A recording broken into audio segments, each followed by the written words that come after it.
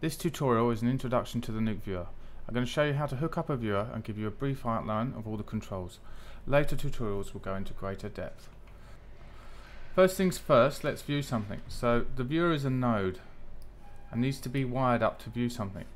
Here you can see that I'm pulling out the pipes to assign the buffers.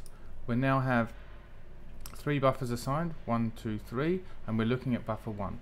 We can cycle through these buffers by pressing the up and down arrow keys while the mouse is over the viewer, like so. Or we can look at the slot A and use this drop down to get to what one we want. Each viewer supports 10 buffers, so we can continually add more by dragging pipes, or we can use a numeric key to assign it. So if we press 6 here, 7, 8, 9, and number 10 is 0. As well as cycling the pipes with the arrow keys, we can use the numeric key while over the viewer. So if I press 4 while over the viewer, I will get pipe 4. If I press 0, I'll get pipe 10. To navigate the viewport, you simply hold the Alt key and drag to pan around the image. For interactive zooming, or zooming around the point of the mouse, you hold the Alt key and the middle mouse button. Or if you have a mouse with a wheel, you can use that as well. Or your middle mouse button and marquee drag will drag to that zoom level. F will fit the viewer. Here we can see our zoom levels here as well. So we can access those with hotkeys. And again we've got F. And H will enlarge the viewer until either the height or the width hits the edge of the viewer. So we've seen how to connect a viewer. To disconnect a viewer, we just drag the pipes away from the viewer like so. So now onto the controls. We need an EXR here to explain these channel drop downs. So let's assign it by clicking 1. The first drop down is the layer drop down, and this controls what channels are mapped to RGB in the viewer. So if we go to diffuse, we can now see that diffuse is mapped to RGB. Go back. The next one is the channel drop down, which controls what channel is mapped to the alpha in the viewer. So if we turn the viewer to alpha, we can see now we can look at any one of these channels in this list when we have the A key assigned. Go back.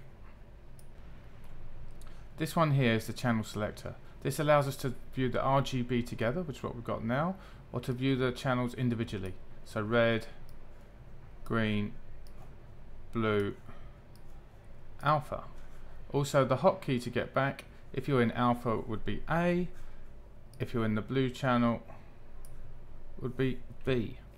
This drop down also allows you to view the luminance and the matte overlay. The matte overlay is going to place the alpha over the RGB. M to go back. Wipe controls. So let's move this along here. If we press 1 while this node is selected, we're going to assign buffer 1 here. If I click here and press 2, buffer 2 is assigned there. Now these 3 drop downs allow us to composite or wipe. So what we're going to do is we can choose the wipe, and then this will give us this jack which we can move around, and then this gives us our opacity. Oops. And here we can say what we want in slot A and what we want in slot B. So then back to normal like so. Moving on to the 3D controls, so let's have some 3D. Here we can change the viewer from 2D to 3D, and then view the 3D from different orthographic views. So like top, if you press C earlier, let's go back to the perspective view. Also with this drop down we can select the different cameras that are available in the script, and then this will lock that view to that camera. If you have this button depressed, you'll notice that you will not be able to tumble around in the 3D. Let's just go back here and back to 2D. The second line at the top of your viewer gives you an f-stop slider which modifies only the viewer and not the pixels in your stream.